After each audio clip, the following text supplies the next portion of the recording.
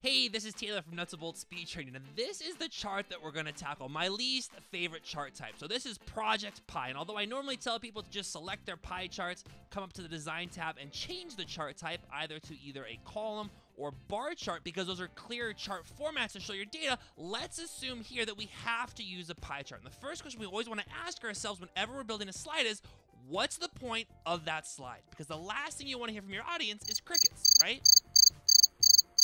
And before I tell you what I believe the secret ingredient to getting to the point of just about any chart is, if you're ever having trouble staying focused on your point with a pie chart, I have two bulletproof rules that you can live by, and that is think in twos and go donut. And the rule of twos is super simple. You're only allowed to format two pieces of data, which means you're gonna have one piece of data colored and everything else is gonna be white. The rule of twos. So for example, let's say that I'm gonna use the rule of twos and I'm only gonna color the organic search portion of my pie chart. If I hit page down, it might look like this. And I've obviously thrown a title up here to kind of describe that. 45% of all of our website traffic is organic search. And although that's still not a point, it's a fact, notice how much more this leads you to talk about the blue portion. If I go back up, so page up, this was the original pie chart. You throw this up, even you as the presenter might get lost in what you were gonna talk about.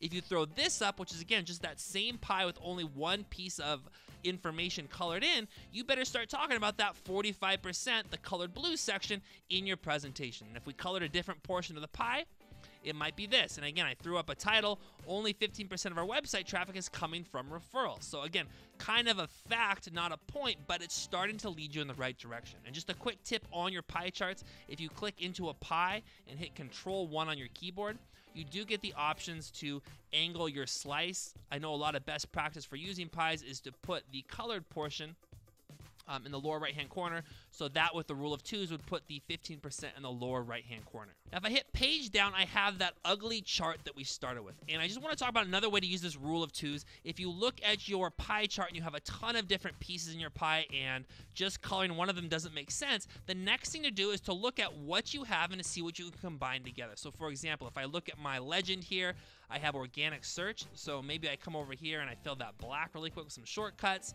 I've looked down the list, organic social media, I want that to be black too, it's the same thing, and maybe referrals, for all intents and purposes for my presentation, are the same thing as organic or not paid for media. So if I then use the rule of twos, those would be my colored section, and if I hit page down, after combining the data in Excel, this is what it would look like using the rule of twos. So now that we're getting closer to a point with the rule of twos, we still have a little bit of work to do here. I want to talk about going donut. And this is an aesthetic personal preference, but in my mind, if you're gonna go pie, you might as well go donut. And what I mean by going donut is simply this. This is a pie chart. If I hit page down, this is that same pie chart now as a donut chart. And I've obviously changed the text. But if I just flip between the two, so this is the pie chart. Let's say that this was our point. We still have a little bit of work to do here.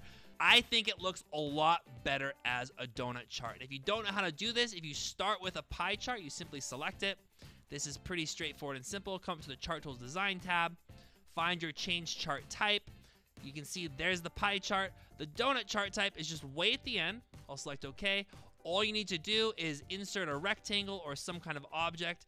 Type your text in here, 70%, whatever it is. If I just flip up to my other chart, you can see I've typed it in, and I learned this at the presentation summit last year, just making your percent a little bit smaller creates a nice visual aesthetic. Another nice thing about going donut, if I hit Shift F5, is this starts to look like an infographic with the number there in the center. And if you don't know what to do with your pie chart or you're still lost, if I hit page down, simply chart it out using the rule of twos and going donut and see what it starts to look like. Because even if you didn't know the point of your chart yet, if you were given a report on the state of organic search for your company, those are the three pie charts going donut at the top. If I hit page down, you could simply drop a box. All right, this is a layout strategy we use in some of our trainings.